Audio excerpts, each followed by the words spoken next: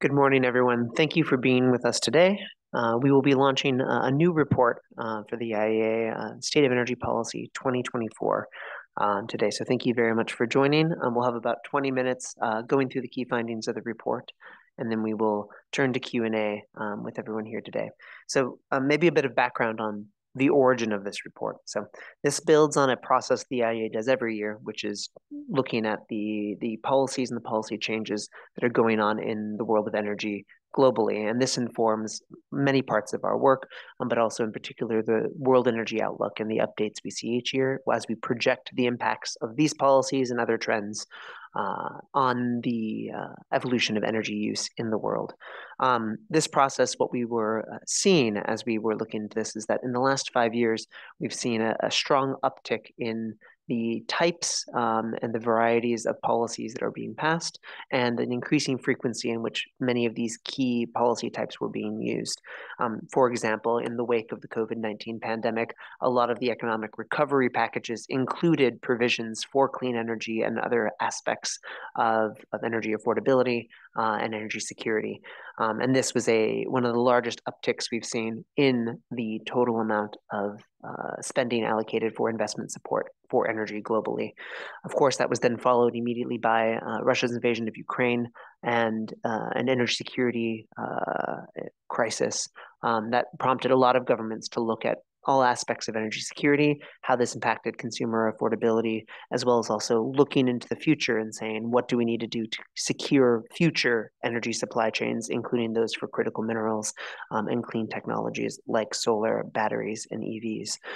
So what we saw on all of this was a few types of policies crystallizing as key interventions that many countries were using, and we wanted to make sure that we were structuring this database in a way that was usable, that people would be able to see all the different policy making that is going on in the globe and be able to use it to inform their decision making and their research. So at its core, the new State of Energy Policies is not just a report, but also a very comprehensive policy database and a big reboot of a former database the IEA ran, the Policies and Measures database, and builds on that, covering over 50 countries and looks at what is the latest policy on the books for those different countries. It covers over 120 different types of policy instruments across all the key energy sectors. And what we've logged is 5,000 different policies that are currently active on the books in different countries. And this is available in our new energy policy inventory, which is a much more user-friendly interface to be able to explore these policies, and covers a stock take of government spending, regulations, and trade policies. So we will take you through the key findings that we had that really focus and try to highlight on what were the major changes in energy policy in the last year, and how are we seeing this build on trends that have been evolving, particularly since 2020, where we saw this large increase in government support for energy and energy transition. So I'm joined today by two colleagues, Gabriel Sev and Echo Chua, who are the lead authors and key contributors to this report, and they'll take you through the key findings. So first, I'll hand it over to Echo. Thank you. Thank you, Dan. One of the key findings as part of this report is the unprecedented rise in government spending aimed at accelerating the transition towards clean energy technologies in the recent years. So what you see here is the government spending spread across the time horizon. This builds on the initial G20 mandate given to the IEA back in 2021 to track government spending in clean energy technologies as part of the recovery plans. This eventually got expanded to what you see here as part of today's release. Every budget liner that we track has been made available on the IEA website. If I may, I wish to also stress that this analysis builds upon the committed amount by the government, but is in no way the actual disbursement. Since 2020, governments worldwide earmarked nearly $2 trillion for clean energy. Looking at 2024 alone, already more than 40 countries have earmarked a total of $290 billion. Major initiatives like the United States Inflation Reduction Act came in as the largest at $370 billion. While this marked a peak in government spending, disbursement from other packages between 2020 and 2023 are still ongoing. As we move on to the mid to late 2020s, we see the pace of spending starts to decline as some of the largest packages like the EU Recovery and Resilience Facility finish its disbursement by 2027. However, as you would have noticed, the bars from 2024 onwards are being grayed out. And this is because these figures are only the indicative forward-looking spending. We do expect more spending to be earmarked as governments continue to put in fresh funds. Since 2020, low emissions electricity has received the most global support at $480 billion. This is followed by energy efficient buildings, mass transit, as well as low emission vehicles. These together account for more than 2/3 of the total spending. Much of this spending extends well into the late 2030s, signaling the government's long-term support towards clean energy growth. At the same time, governments around the world are increasingly focusing on securing their clean energy supply chains. The global clean energy supply chain remains highly concentrated, with more than 80% of the manufacturing capacity in solar PV, wind, batteries, and hydrogen production clustered within just 3 countries. This concentration creates vulnerabilities, making these supply chains susceptible to disruptions from policy shifts, natural disasters, and any other external factors. In order to mitigate this risk, what we notice is that countries are now deploying targeted incentives to boost domestic manufacturing capabilities across the critical clean energy technologies. Since 2020, approximately $170 billion has been allocated globally to support domestic production. And this accounts for around 10% of the total government spending in the same time period. Low emissions passenger vehicles, hydrogen, batteries came in as the fastest growing areas as government continue to provide direct domestic manufacturing incentives to develop local capabilities in these targeted areas where most of the capacity is still growing and diversifying. The largest recipient has been the low emissions passenger vehicles with around $50 billion allocated since 2020, supported by new programs in several countries, notably in the United States, China, India, as well as Brazil. We were also surprised to see how low emissions hydrogen is receiving a substantial sum and increase in government support. This has totaled to $36 billion since 2020. This actually shows how governments are viewing hydrogen as a key component of a low carbon future, such as in Australia, Canada, as well as Germany. Finally, batteries have received about $21 billion in support over the past 4 years. The focus on battery manufacturing is particularly strong in countries like the United States, India, as well as Japan. In addition to direct financial incentives, government are also using a range of other policy tools to support domestic clean energy manufacturing. And this is also where trade policy come into play. Since 2020, we have witnessed a sharp rise in trade policies targeting clean energy supply chains. Over the last 25 years, the number of trade policies have been increasing steadily. However, since 2020, the number of new policies surged, with nearly 200 new policies being implemented as compared to fewer than just 40 in the preceding 5 years. This analysis excludes free trade agreement, which I will touch on later on. Trade actions such as tariff adjustments, anti-dumping duties, as well as countervailing measures now account for nearly 40% of the new trade measures implemented since 2020. Many of these recent trade policies target specific sectors, such as those you see on the right of the chart. The geopolitical aspects of these trade policies is significant. For instance, for some of the trade measures that target the Chinese-made goods, they also extend to other regions, including the Southeast Asia, the Middle East, as well as other emerging markets. And the intent of this is to reduce the potential of trade circumvention, which includes sidestepping as well as bypassing of trade measures. At the same time, we also see countries in Asia-Pacific, as well as Argentina and Egypt, reducing tariffs on certain clean energy technologies. It is not just tariff, definitely. It's also the non-tariff measures that are also playing a critical role in shaping the clean energy trade. For example, the European Union Foreign Direct Investment Screening Regulation ensures that the clean technologies are secure and meet the security standards within EU, while China, as well as other emerging markets, are offering tax reductions and exemption to encourage foreign investors. During the same time period, free trade agreement, FTAs in short, have continued to facilitate the global exchange of clean energy goods.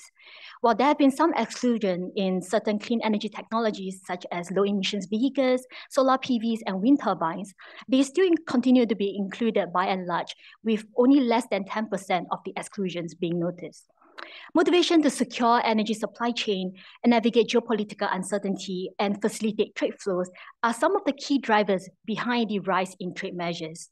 Undisputedly, these trade measures would have a significant impact on the cost of energy transition. And this is further analyzed as part of the upcoming Energy Technology Perspective report by the IEA set to be released later this month. And with that, I'd like to pass the time over to my colleague, Gabriel Cerf, who will be sharing with you more on the regulatory insights of this report. Thank you, Iko. Regulation are the final component analyzed in the State of Energy Policy report, complementing the picture of government tools to both mitigate emissions and ensure energy security.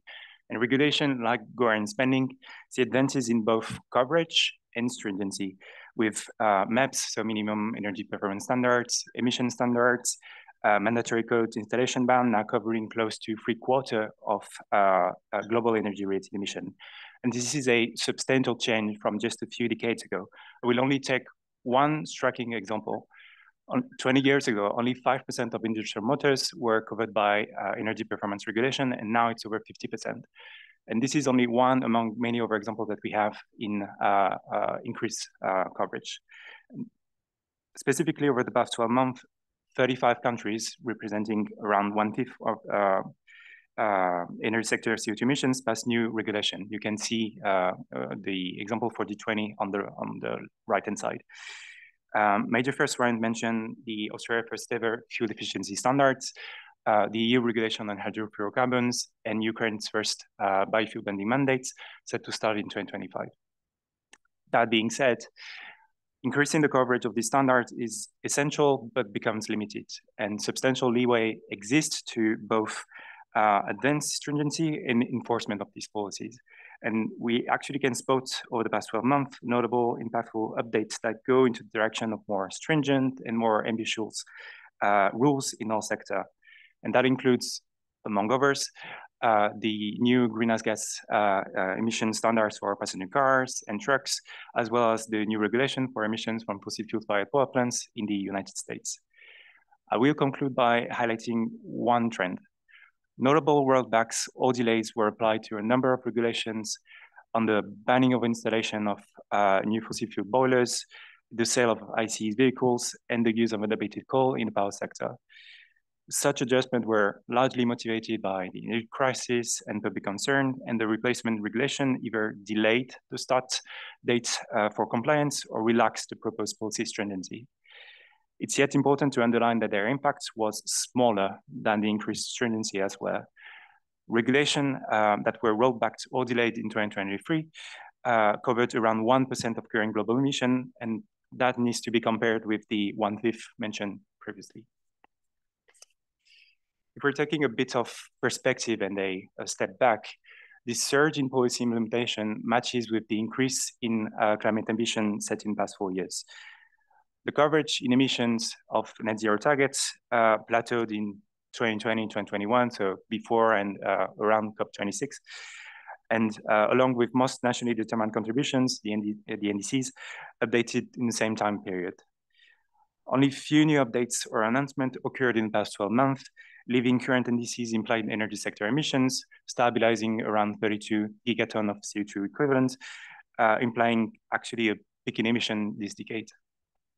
With the Paris Agreement ratchet mechanism, so it's the incentive to submit updated NDCs every 5 years, the next round of NDC submission shall happen early next year with enhanced mitigation targets towards 2035.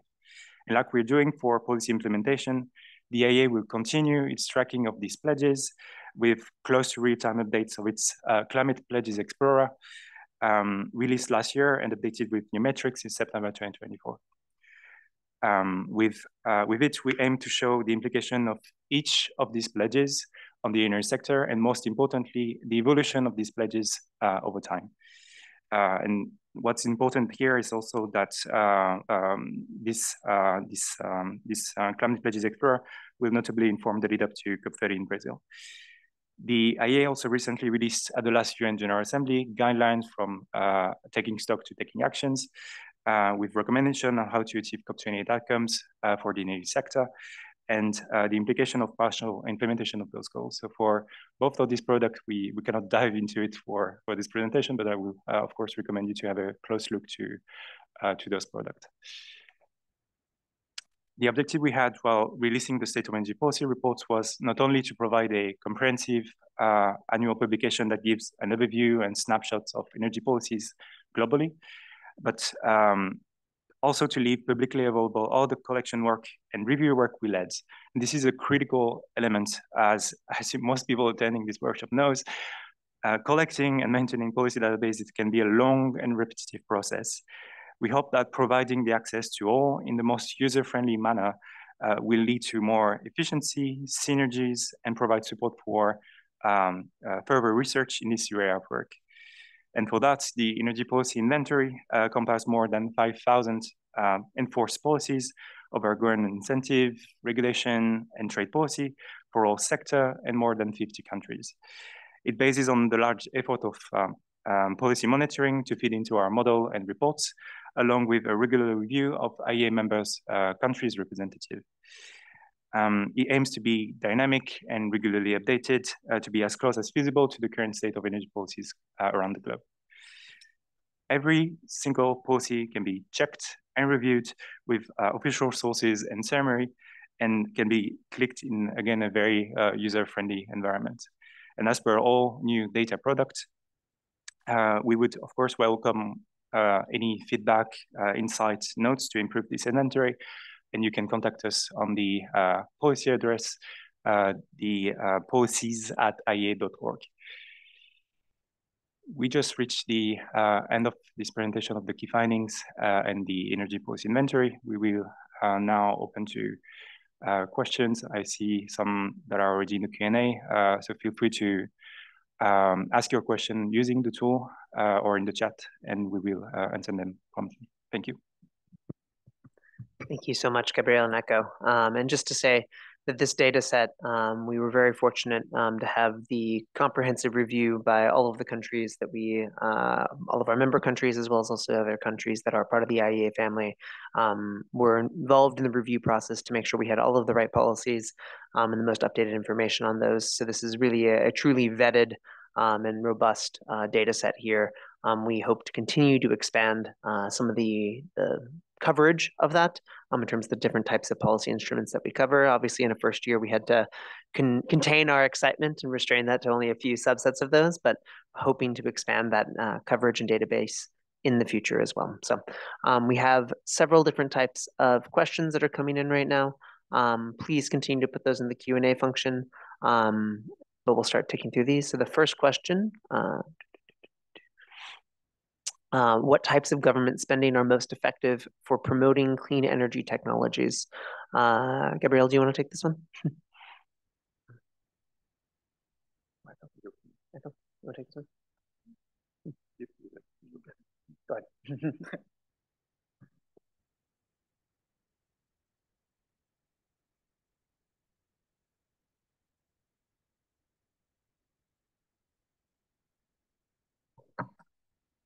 Thanks for the question. Let me take a step at it. So while the State of Energy Policy and the subsequent energy spending analysis do not provide an evaluation on the effectiveness of the policy passed by the governments, it does actually present an overview of the policy actions and the evaluation. So analysis on the policy effectiveness are actually part of the broader work set at the OECD through the inclusive forum on the carbon mitigation approaches. So I will actually encourage you to also refer and stay tuned to that. That being said, the effectiveness of government spending in promoting clean energy technologies often hinges on the type and focus of the spending. Investments in research and development are critical, and they lead to breakthroughs in clean energy technologies, making them more competitive in the market. Additionally, direct financial incentives such as subsidies and tax credits for clean energy projects have also proven effective in stimulating the investment. Infrastructure investments are also vital for promoting clean energy tech, and government spending on upgrading the grid, developing EV charging networks, and improving public transportation can also create the necessary framework for a sustainable energy future. And with that, I hope I answered your question. Perfect. Thank you so much, Echo. Next, we have one coming in saying, Many thanks for the great presentation. Can I ask, what are the energy performance regulations? Which changes have been done? What are the focus countries? Many thanks in advance. Gabriel, do you want to take this one? Sure, thanks, Dan. So regarding the energy performance regulations, what I try to emphasize already in the presentation is that we are covering large already sets of policy types that goes from the minimum energy performance standards for some appliances, or the air conditioners, heat pumps, etc. We also have the emission standards that are either for passenger cars, trucks, and also the emission standard that are for fossil fuel power plants. We have anything that looks like mandatory codes. So the energy codes for buildings are part of our analysis, and I think that's mostly it. You can find actually in the State of Energy Policy reports sectoral sections that has actually snapshot and actual clear visualization on the policy coverage that we have, and especially for the regulation side. And you can also see in the snapshots the evolution by country of these performance regulations. So I would highly incentivize you to have a look to all sections. I didn't mention here, but we also have a section on power, building, industry, fuels, and feels like I'm voting one. No, fuels we're good. And this is covering in the report D20 mainly, so for the information, but in the energy policy inventory, we cover more than 50 countries. So again, G20 countries plus IEA member countries, and the all EU countries that are there. I hope that, yes, answer your question. Thank you. Perfect. Thank you so much. We have another one up here, which is a bit more of a qualitative one. What types of government spending are most effective for promoting clean energy technologies? And so this one right here, maybe I'll take a stab at this, and then I'm going to read a few off right now, and then we'll go through them in sequence. How do domestic manufacturing incentives impact job creation? And then Echo, are you happy to take that one? Perfect. And then sorry. And then we have one that's three-parter. One, could protectionist trade policies harm global clean energy progress? Happy to take that one as well. And then how does the report address the issue of energy affordability, particularly in the context of government interventions in the energy market? So we'll tick through those ones. So I'll start with the first one, and I'll hand it over to Echo for the DMI. So what we found is that each government spending measure, they're suited for the market that they're in, and there's not a sort of a one-size-fits-all answer in these contexts. But what we've seen is a strong trend for two themes, I think. One is simplicity. What is the most direct, evident, and clear support mechanism that investors can understand readily and be able to factor in with a good degree of clarity what this is going to mean for their bottom line. And this has been proven to be quite effective to attracting those investors to these markets as well. So I think that's one thing that we're seeing is push towards more simplicity, away from some other sort of more mechanized, marketized mechanisms to deliver some of these incentives. The other big trend is making sure that these are available over a long time period. So what we saw was that I think over 60% of the different incentives that we tracked in there are available out to near to 2030. And so this is a big thing that investors have called for, and I think governments are answering, is how do we make sure that these incentives are available for a longer time, and that allows for project development cycle to be, be able to have not be rushed and sort of finding where that sunset period is. Oftentimes people would say, oh, we're going to extend this for 1 or 2 years, and you would see a big push for getting some projects across the finish line. We're really having a longer term certainty of their availability was key to make sure that the industry wasn't sort of in this boom and bust rush cycle on that. So I think these are two themes, but again, each mechanism is really tailored for the unique situations in different countries. I'll hand it over to Echo for the DMI question. So the DMI one on how DMI can actually impact job creation. On this question, I think DMI can have a significant and rather direct impact on job creation. And it's not just job creation, but also on job quality as well in the clean energy sector. So through financial support, what we believe is that local manufacturers can therefore be encouraged to expand through investing in new facilities, hiring more workers, and also paying better wages. So as manufacturers grow and hire more workers, they can also create more demand for goods and services in their communities and also further up the supply chains. This can therefore create multiplier effects for other market players across the value chain, amplifying the economic impact of clean energy manufacturing. Moreover, domestic manufacturing jobs in the clean energy sector often also provide competitive wages and benefits. So let me take the US landmark 2022 Inflation Reduction Act as an example. So it contains provisions requiring the manufacturers to pay prevailing wages, and in many cases, it to hire apprentices in order for them to qualify for the incentives even. So this can not only support the pipeline for the skilled energy workers, but it can also have a positive impact on wages as well as job quality across the entire sector. And also in the case of US, what we have noticed is that hundreds of thousands of clean energy jobs have been added over the past few years, following the implementation of not just the IRA, but also other domestic manufacturing incentives, including the CHIPS Act, as well as the Infrastructure Investments and Jobs Act. And with that, which is of course the most exciting, I think this will be a perfect lead up to the World Energy Employment Report that will be released by IEA coming this November. So the report itself will contain the most up-to-date employment data and insights in not just US, but also definitely many other countries and regions. And I highly encourage everyone to stay tuned to that. Thank you. Perfect. Thank you so much, Echo. So I'll take the one on protectionism, and then Gabrielle, I'll hand it over to you for the question on affordability. And we also have one on how could the report inform the next round of NDCs. So on the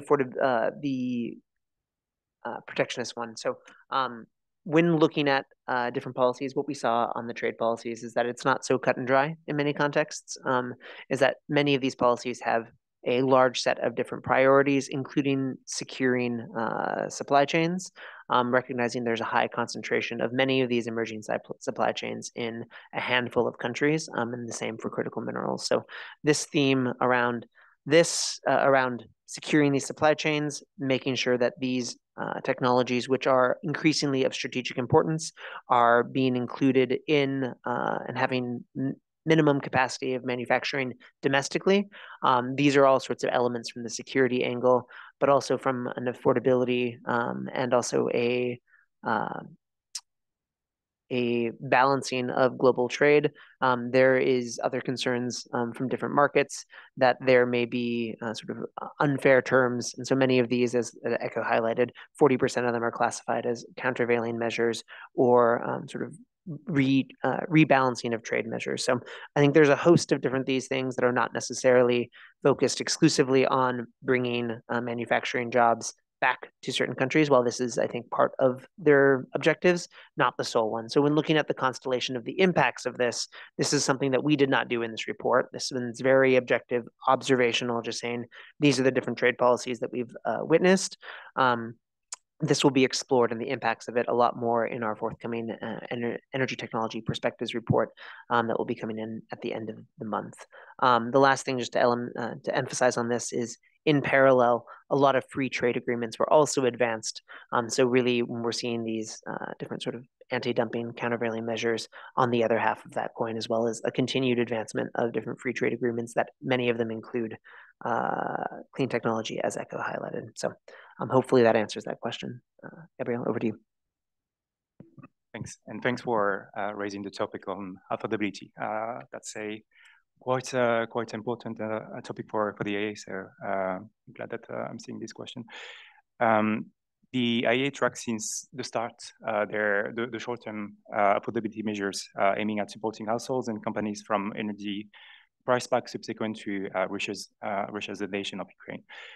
This was actually, to give a little bit back of context, part of the updates of the government energy spending tracker, and now feed into the State Energy Policy Report. And with energy price progressively going down, short-term affordability report phased down in 2023 and 2024, reaching its peak at the heart of the crisis in 2022. And if we're taking the whole time period of government intervention, governments earmarked close to $940 billion US dollar globally, with most of the support nested in the EU. It's important to note, actually, and you can see it in the key graph of the report, that affordability was the driving force in government spending allocation in 2022, with lower earmarked spending in clean energy technologies. So that's one of the big things that we could see. Second point, these short-term intervention by nature are set to phase out. But it's still far from being the case of fossil fuel subsidies that surged to an unprecedented level to 1.2 trillion in 2022, mainly in emerging markets and developing economies, and now reaching back similar pre-crisis level to around $600 billion US dollars. And the IEA kept and keeps stressing that most affordability support measures and subsidies are not effectively targeted to those in most needs. And just to take one of the key findings that we had in the Strategies for Affordable and Fair Clean Energy Transition report that we have published early this year, the poorest 20% of households for fossil fuel subsidies only get 10% of them, which is just a really striking number. And even for the short-term intervention that we were talking about that are eventually mostly holding in advanced economies, only 1/5 of the tracked measures explicitly targeted affected households. So better design program to best target the one in most need is critical, and would also allow more leeway to promote the deployment of clean energy technologies in a just and orderly manner. And I'll just maybe finish with my very long answer there. At COP28, we had 200 countries agreeing to phase out inefficient fossil fuel subsidies, and this is already actually a good step forward that the IEA is acknowledging. But we're now looking towards the national implementation of those, and we will of course be closely monitoring those in the next few months. That's it for affordability. Do you want me to take the NDC one? Yep. Okay, sure. So just like I said before, the next round of NDC will be hopefully around early next year, with targets for 2035. And what's critical for the next NDC targets is probably two things. First one, we need to ensure that the mitigation targets is in line with long-term pledges, which seems kind of obvious, but it's actually not always the case. And that's where the Climate Pledges Explorer is quite important, because it gives this transparency and the data to actually visualize this alignment or not. And the reports that are like the taking stock from taking actions are also critical, as they are providing the guidelines and actual metrics at regional levels for implementing those long-term pledges. The second point that I would like to underline is that the goals that are set in the NDC targets needs to be supported by process strategies to implement them in full and on time. And the State of Energy Policy Report can serve as a valuable resource to highlight data and policy trends, best practices, an area for improvement that can guide governments as they develop more ambitious and impactful indices. And by drawing upon the report's finding, countries can make more informed decisions about which policy to implement and strengthen to meet their climate commitments.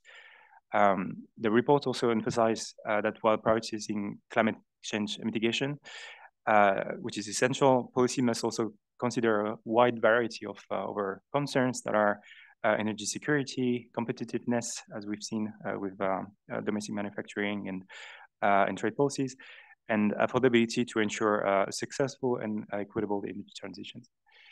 Hopefully that's answering your questions. Back to you. Perfect. Thank you so much. So I think the next ones we'll tick through, we have what could potential reasons be for the higher investments on hydrogen batteries, and what is the influence it could have on battery energy storage technologies and energy storage investments. So I think we'll send that one over to Echo. I'll read the next question as well. Actually, I have to read it off another screen. Echo, if you want to start with that one, then we'll do that. Sure, we'll do. So on this question, I believe it's more towards the DMI side of the house as well.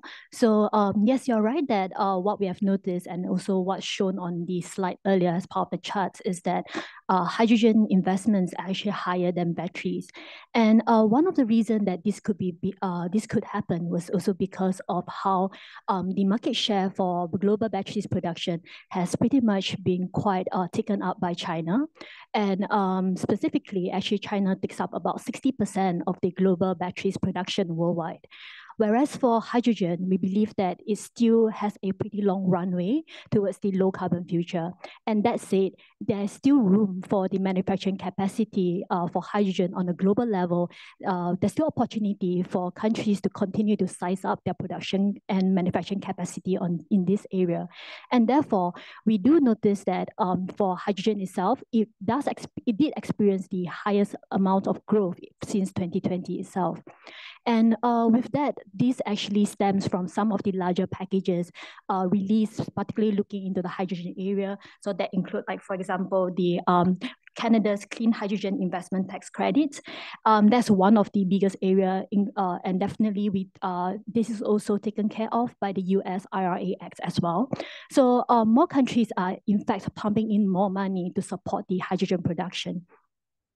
But rest assured, I don't think this will pretty much derail the progression of the energy storage investments. In fact, we still see that there's still steady increase in the investment that goes into energy storage. And I think that is also stemming behind the whole series of efforts behind grid digitalization, the up and coming growth in terms of the EV sectors, and etc.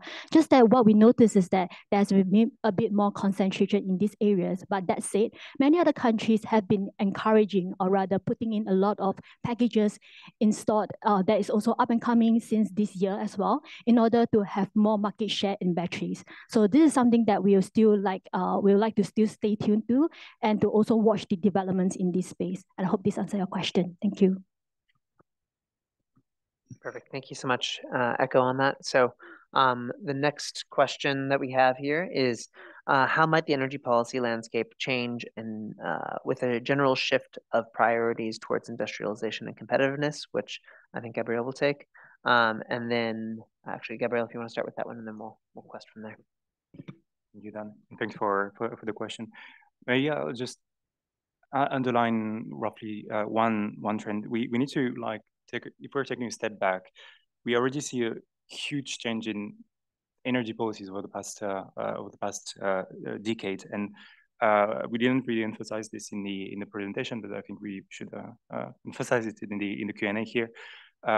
We had 2 trillion foreign spending that has been earmarked in the past 4 years, which is, I mean, if we were just talking about this even 10 years ago, I think that's a number that we would not have expected. So there's been a already big shift in energy policies over the past 4 years for those. And in the context of industrialization and competitiveness that you're mentioning, we do see already in these 4 years already a big shift in government interventions. Like when we were tracking the sustainable recovery packages that were resulting from the COVID-19 pandemic, what we were seeing from these packages was still a focus on trying to foster the uptake and adoption of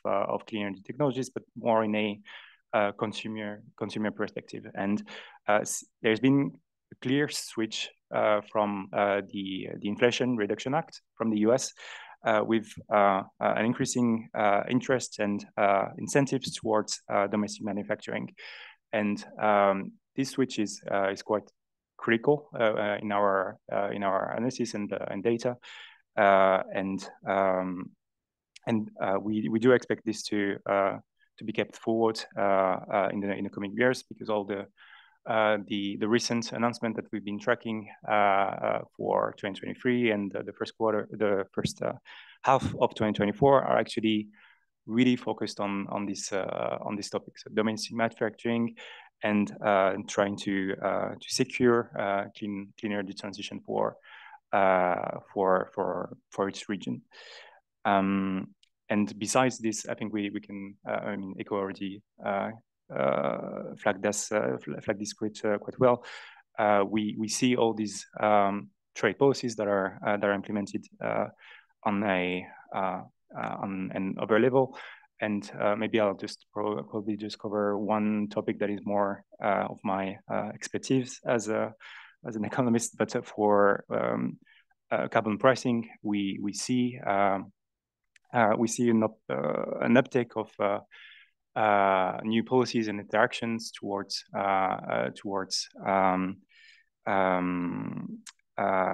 more rules to try to decarbonize inside the regions. Some industries that would be left to carbon leakages if there were just no compensation for imports. So that's the discussion that has been raising with the CBAM in the EU. We know that's a question that is also raised with the UK and over emission trading scheme, and I think that's a trend that is in the discussion for the past year, and that will be the key topic for the next years to come. I hope that answers the questions. Perfect. So we have three technology-specific questions coming up. I think I'll try and tick through them quickly. So the first is just on what is the outlook for heat pump technologies, particularly in light of Ukraine's announcement of ending gas transit to Austria via Slovakia, and the Renewable Heat Act that is banning gas heating starting in 2040. I believe. And then are there plans to speed up those incentives? So starting with this one here, we've tracked around 380 billion of incentives for buildings-related energy efficiency. Around 5% of those are exclusively for heat pump incentives, but a lot of those are captured as well in broader retrofit incentives as well, which make about 60% of the total government spending made available to these. So within that, the largest facility is the EU's resilience and recovery facility, in which member governments are able to sort of specify what specific elements would be going in their countries to different aspects of their energy resilience plans. And so in that, we know that some countries like Poland passed new updates this year that make some of these incentives available for buildings, retrofits, and heat pumps on this. So we're seeing as these priorities shift, there is flexibility in that facility for countries to be able to move and allocate more to these critical interventions. We do know that these funds are available up to 2027, so there are some opportunities to both replenish that as well as also shift that funding around in key member governments there. So that, I think, is hopefully answering some of the elements there. Then in terms of EVs, we have a question on recent dip in EV sales and the dominance of Chinese automotive manufacturers have made non-Chinese OEMs reconsider their electrification strategy, and also second thoughts about delaying full electrification. What impacts could the policies have on the OEMs? So as Echo had signaled before in her slide, the passenger vehicle incentives are some of the largest single allocations that we've seen. I believe we're at 290 billion in total made available for basically low carbon vehicle manufacturing.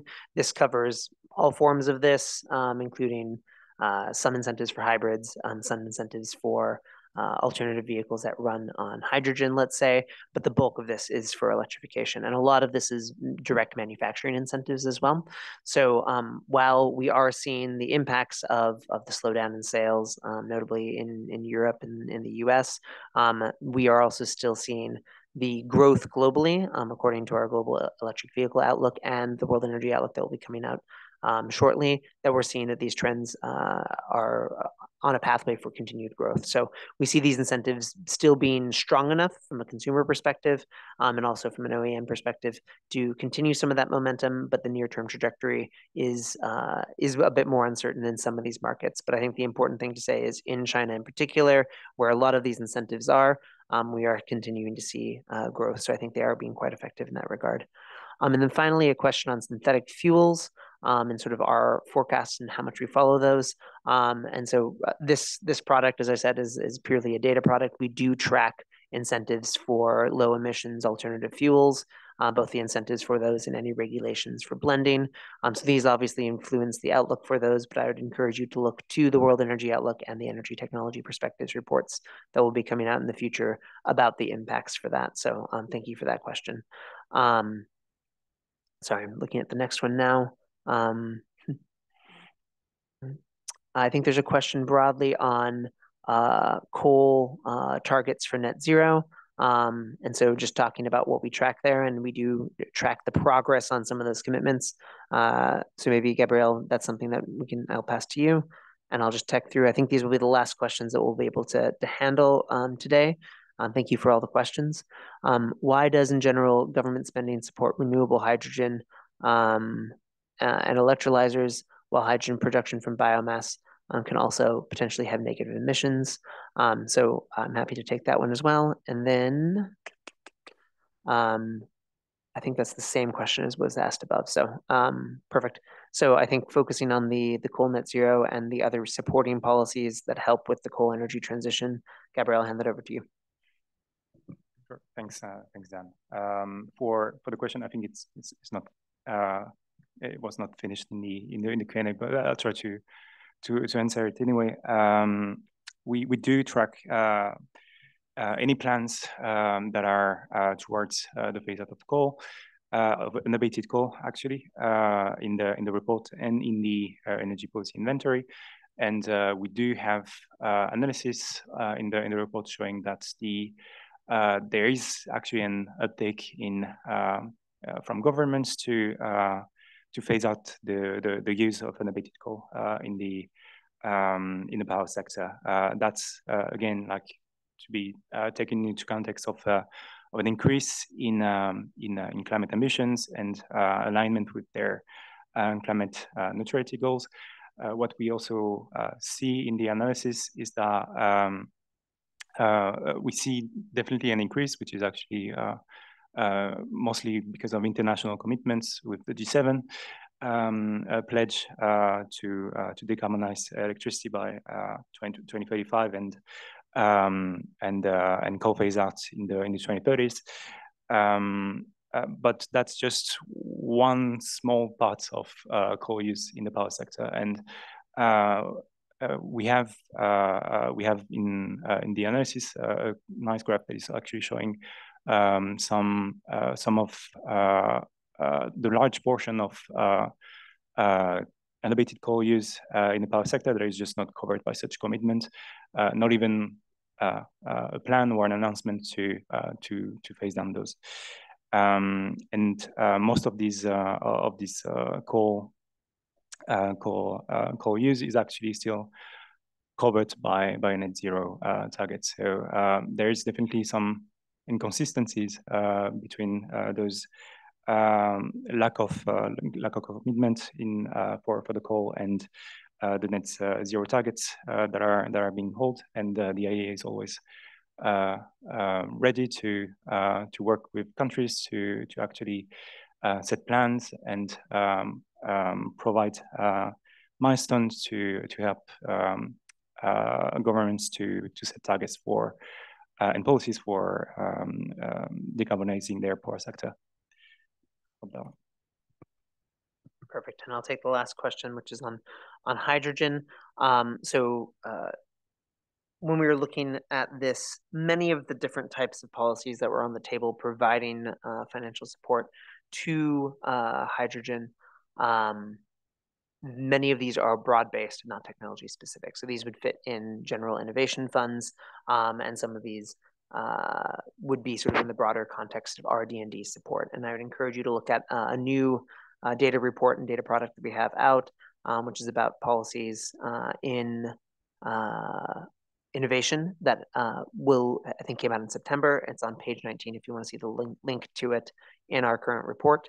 So this is one that sort of gives a little bit more detail on the types of innovation policies and policy support targeting these technologies. That said, of course, there are some that are quite specific and are targeting electrolyzers and but a general push and guidance from the IEA oftentimes is to make sure that these innovation products are more broad-based and to be able to support a wide set of answers and not being technology specific. And that this, as you move across the supply chain of innovation, as you get closer to sort of final products and looking at scaling, that's when maybe you hone in on a few technologies that you know are a bit more proven. But this is something that is discussed more at length there. And I would also just point out that our Global Hydrogen Review also came out, I think, last week or 2 weeks ago. And so this is something to also look into and has a lot more explanation. So we got a few more last minute questions that we might be able to take. I think we got that one. Are you planning to release or allow to opt in for weekly, bi-weekly newsletters on the latest updates from the Energy Policy Inventory Government Spending Tracker? Excellent question on the frequency of the updates there. And then the last one as well is to convert abated coal from unabated coal by using very costly CCS technology. Is that viable? Or are there any other alternatives, including with renewables and other solutions? So happy to. How do we want to divide these? Okay, I'll go through these just so we can close on time. So on the second one around abated coal, so CCUS technology, when you look into our outlooks, yes, right now it's costly, but it's very important to bring this down the cost curve. This is one of the key technologies that we see innovation really necessary, because in our net zero roadmap, having carbon capture, sequestration, and direct air capture will be essential to make sure we are aligned with an IPCC scenario with low overshoot that's still consistent with 1.5. Without this technology, it is not achievable. So I think it's quite important for us to be investing those dollars today for that innovation. Yes, it's expensive today, and the objective would be to bring that down the cost curve because it will be essential for our climate goals in the future. And then on the updates, so yes, the IEA does have a weekly newsletter that will give these updates. The exact frequency in which these will be updated for these different products is something that we're still determining. We know we will be updating these policy report at least once a year, or the policy database. But hopefully we might have some more interim updates as well. The converse for that will be on the NDC tracking and the net zero tracking product that Gabriela also spoke about. This, given next year the big focus on providing updates for NDCs, that there will be a lot of updates of NDCs. We will be updating that tracker as close to real time as possible. So once we see a new NDC being published by a country, being able to factor that in and provide the energy specific implications for the CO2 trajectory that new NDC is implied. So look for that data product. It's something that we will be working very hard to make sure we're keeping the latest updated available to inform the negotiations and discussions leading up to COP30. So with that, thank you everyone for your time today. Thank you to both my colleagues for answering all these questions and the great work on the report. And thank you to the wider team that helped support analytically and building this up. It was really a cross-agency effort. And it's something that we as the IEA remain committed to tracking progress on policies and giving you the latest information, hopefully in an increasingly digestible manner. So thank you again for your attendance. Is there one other thing? Yep. Thank you, Dan, actually, for leading this report and making this presentation happen. I just wanted to discuss Elisa's message on the recording. So this presentation and Q&A was recorded, and we will make it available on the IEA website. So no worries on that. Thank you, and thank you all for attending.